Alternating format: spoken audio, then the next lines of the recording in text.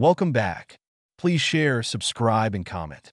In physics, the accordion effect, also known as the slinky effect, concertina effect, elastic band effect, and string instability, occurs when fluctuations in the motion of a traveling body cause disruptions in the flow of elements following it. This can happen in road traffic, foot marching, bicycle and motor racing, and in general to processes in a pipeline. These are examples of nonlinear processes. The accordion effect generally decreases the throughput of the system in which it occurs. In traffic, the accordion effect in road traffic refers to the typical decelerations and accelerations of a vehicle when the vehicle in front decelerates and accelerates.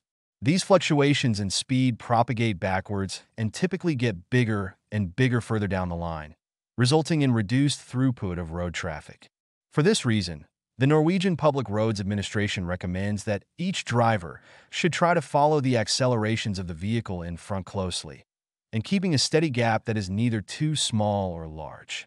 Too small gaps and sudden braking can lead to rear-ending. In motorsports, in the 2020 Tuscan Grand Prix, an accordion effect after the restart under the safety car caused 5 of the last cars in the field to crash.